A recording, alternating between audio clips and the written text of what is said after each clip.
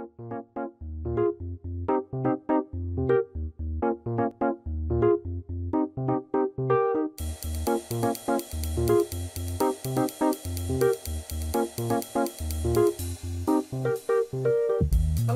how are you?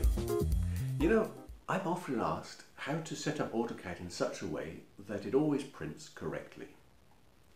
I'm afraid there's no idiot-proof method of setting your AutoCAD up in such a way that it never goes wrong. Nonetheless, I recommend the use of page setups in order to organize the way in which we print. How does that work? Let me show you. Let's imagine that I've got far enough here in model space to want to start arranging my layout ready to print. When I change into paper space, which I will do here by clicking on my layout tab, as you can see, I'm not actually ready to do anything. I have no idea what paper size I have, so no idea if the objects I've drawn in model space would actually fit on the paper in the size I have imagined I would want to use. And really I recommend, before doing anything else, setting up viewports and so on, deciding what kind of paper I'm going to use and setting up the page accordingly. Now in this video we'll be looking at how to set up a page in standard sizes, how to do page setups with user-defined paper sizes, and also how to use scaled sizes. So basically we have a drawing which we've actually designed for, say, A1, but we want to print it on A3 paper because our printer doesn't print anything bigger. And in the course of this particular video we'll be talking about why we should want to use page setups at all. So let's start with our standard size, and I'm going to go for A1. Now, where do we find our page setup manager? Now that's a very easy question because there are several answers. We find it here, for example. If we go to the layout tab, do a right click, we find it here, page setup manager. If we go to the AutoCAD icon and look at print, we also find our page setup manager there. We also find it here. If we go to output, there we also find our page setup manager. So let's activate that by clicking here, and we'll make a new one. Now I'm going to name this AutoCAD PDF DIN A1. Now why do I name it like that? Well, we'll see later why it's a good idea to have at least two pieces of information in the setup name. The printer we're going to use, and in this case I'm going to use the PDF printer from AutoCAD, and the intended paper size, which in this case will be A1. Okay. Now here we see the first reason why I recommend using page setups, basically because it's not more work than just printing normally. We have pretty much the same information which has to be put in here, the same decisions have to be made, and the only exception in fact is that we don't have a print button here at the bottom, and okay, there's a couple of things here which are missing as well, but basically it's the same. So A1, AutoCAD PDF, I have to actually set the printer. There it is. I'll take the high quality print, it doesn't cost any extra. The fact that I've actually named it here AutoCAD PDF doesn't mean I don't have to choose it, of course. And then we'll go for the actual paper size here. I'll take ISO full bleed A1, here we go. That's 841 by 594. Water plot, I like to use window definitions, so that would be 00 as a bottom right, enter, 841, 594 if I have it correctly in mind. 841594, that's good. And I usually like to just fit it to the paper. Okay, it's not exactly one-to-one, but the difference hasn't yet bothered anybody.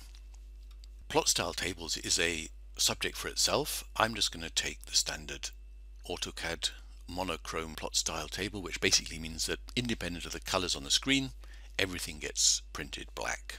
Don't forget to click plot transparency. Landscape is correct. Everything else looks like it's how I would like it. Then we say OK. So I've defined a page setup or a paper size. I haven't actually said we want to use it though, so I have to set that as current. Close.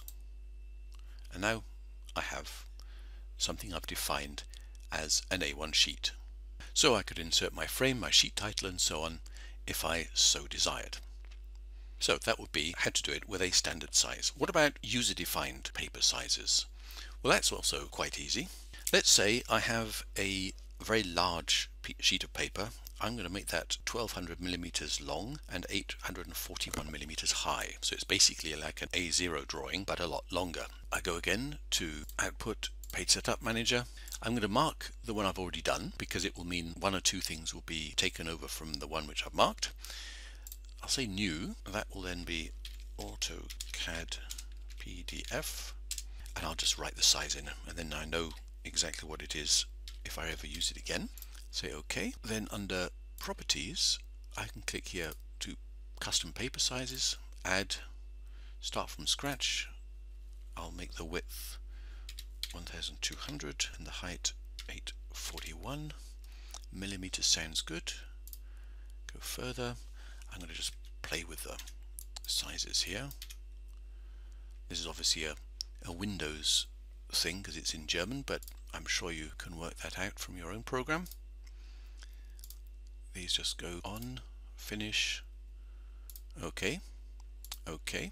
So I've set the paper size. I haven't used it yet though. So in other words, I've defined it, but I haven't used it. So there I can take it. Of course, it's scaled 0.7148, so it's obviously not 1:1. Why not? Because I haven't defined my window. Do that. 00 for bottom left, 1200,841 for the top right. Enter. That's more like it. Everything else can stay the same. Say OK. And if I want to use that, set as current, close, and there I have a very large piece of paper. Okay, now I said, what about scaled sizes? Well, what I mean by that is, say we've made a PDF which we can send to an architect or a customer or whatever, and well, they can print it out if they want. It's great for sending things via email. But what if we want to actually print it out and we don't have a proper plotter, we just have a normal A4 or A3 printer? It's not a problem to have a page setup which can do that as well. Let's do that then here over our Page Setup Manager. I'll mark that one, say New, and I'll call that as well after my printer, which is actually a brother. And I'll say it's DIN A1 on A3. So basically the original PDF would be an A1, but the actual output will be A3.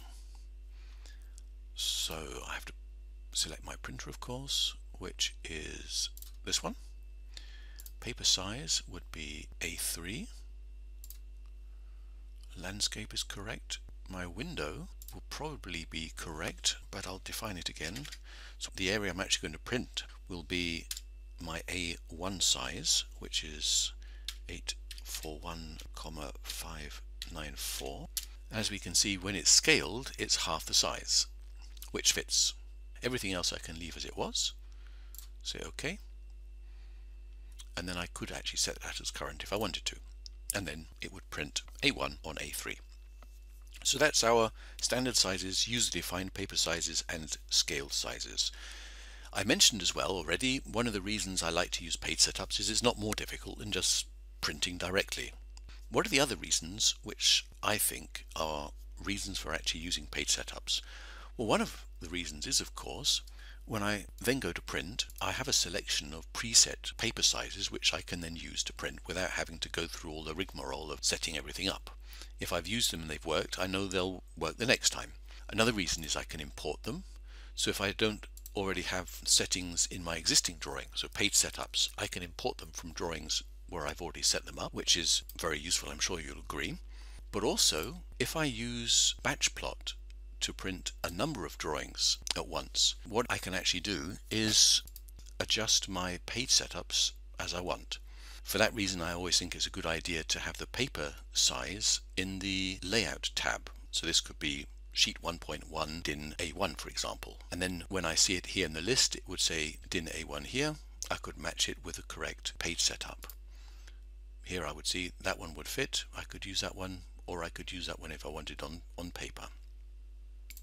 So those are already two reasons why, or three in fact, why I think using page setups is such a good idea. So that was it for just now. If you have any questions to this or other videos, or want to contact me for other reasons, perhaps you have suggestions for further videos which I could do, well, feel free to contact me. The information which is necessary for that will appear just now here, as well as being in the notes of the video. Well, that was it for just now, but if you have any questions or comments, feel free to contact me, or if you would like an AutoCAD course, then feel even freer to contact me. The information which is necessary for that will be appearing right now, just there, as well as being in the notes of the video. Feel free also to subscribe for my YouTube channel, and then you won't miss any further videos, and I look forward to seeing you later. Bye.